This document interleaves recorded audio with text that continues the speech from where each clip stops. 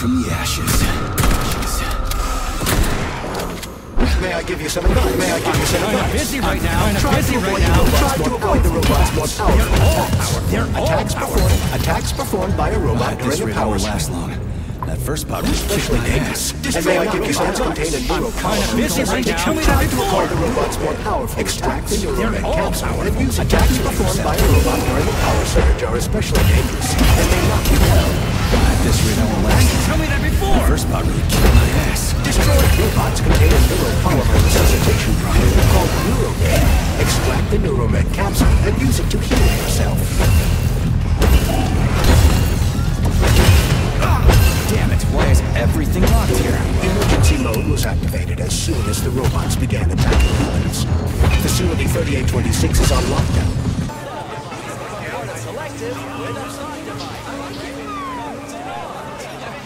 With a thought device, comrades.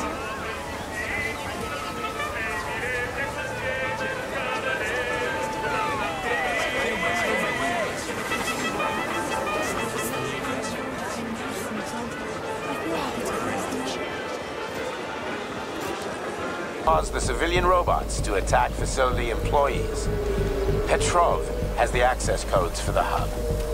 Your mission is to find him and bring him to me alive. Copy that, sir. The target is Victor Petrov. My mission is to find him and bring him to you. Exactly.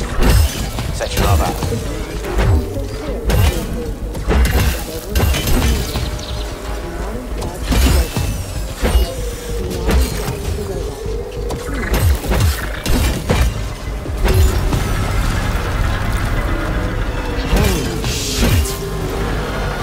Glove.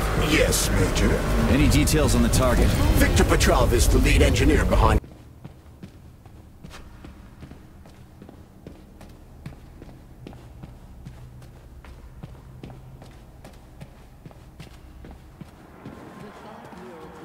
Facility 3826's newest R&D product, the brainchild of an elite cadre of Soviet scientists and engineers working at the forefront of multidisciplinary science and technology. This device is set to completely revolutionize. That's one hell of a car, but it's still an internal combustion engine.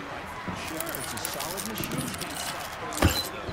They're turning out new models daily now. This one's a gas guzzler. Wait until more running on electricity. That would be something.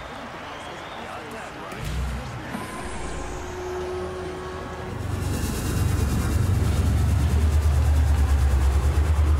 Please secure your seatbelt. We wish you a very pleasant journey.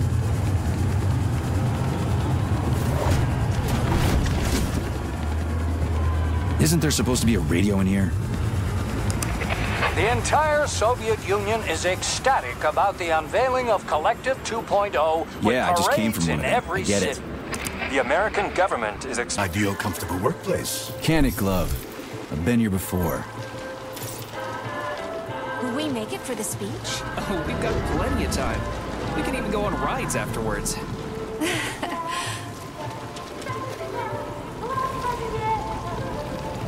Chelmsford City floats on the Icarus platform, a feat of modern science and technology.